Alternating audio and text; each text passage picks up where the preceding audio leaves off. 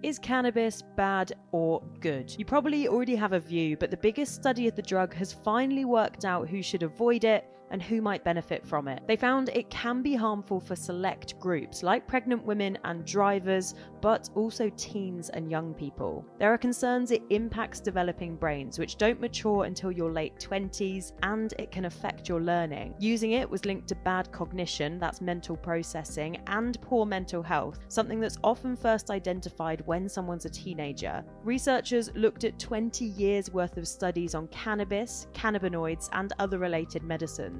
But their review also found it benefits those with certain health conditions. Cannabis-based medicines could help reduce epileptic seizures, spasms triggered by MS, and reduce sickness in cancer patients. Medicinal cannabis is the only form you can legally have in the UK, and that's only prescribed to very few people by specialist doctors.